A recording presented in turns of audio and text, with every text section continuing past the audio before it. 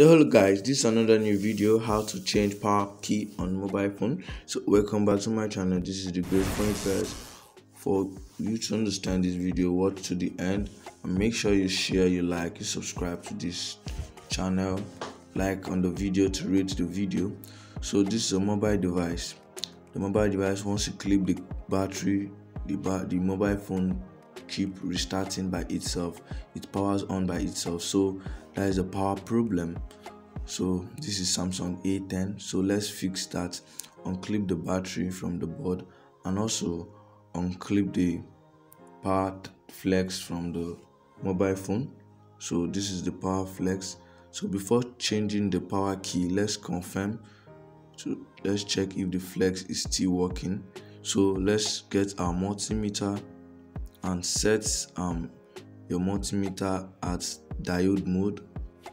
So please keep watching this video, subscribe to my channel, hit on the notification bell to get notified. I'll be dropping a video on how to use multimeter. So as you can see from the multimeter, the power is reading, so it's faulty. The power is not supposed to read except if the power is open, it's not supposed to read except you press it. That is when it comes in contact with each other. That is when it's supposed to read. Automatically it's reading. So let's replace the power key. So we are going to be using our soldering iron to replace the power key. So make sure you apply your paste. This is your paste in any operation you are performing in a mobile device, any soldering operation. So make sure you apply your paste. So I've applied the paste on the faulty power.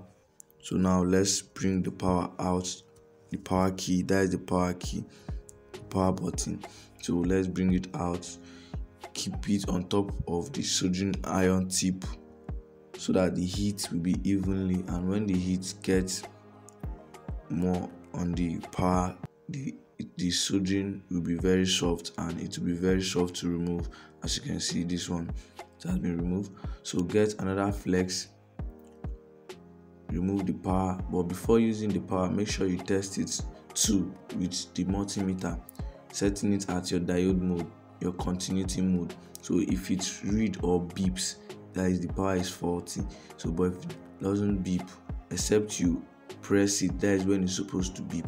So this is the new power key. Let's hit it out bit by bit. Just be patient for it to for the soldering to get weak. Then when the soldering is weak due to much heat, you bring out the power key from the flex. So please make sure you subscribe to this channel. If you are new to this channel, don't forget to subscribe. So the power key is out.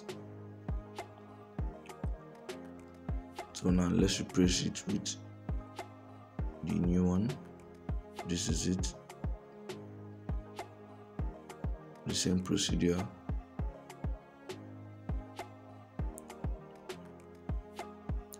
Make sure it's well soldered. So once it's soldered, bring it out and let's test it again to see if it's bridging, or it will read. So as you can see from the multimeter, there's no sign of any reading. So now the power key is okay. So let's install it back to our mobile device.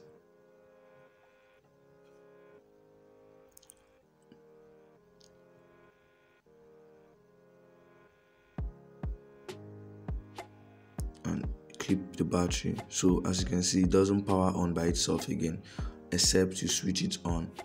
So let me switch it on. So because of that problem that the mobile device will keep powering on by itself, most time is when liquid touch the power button. So liquid is a conductor, it will automatically be bridging and short circuiting, then making the mobile phone to keep restarting. So this is the mobile device. As you can see, once some power is on, it's coming on. So let's wait for it to boost a little bit.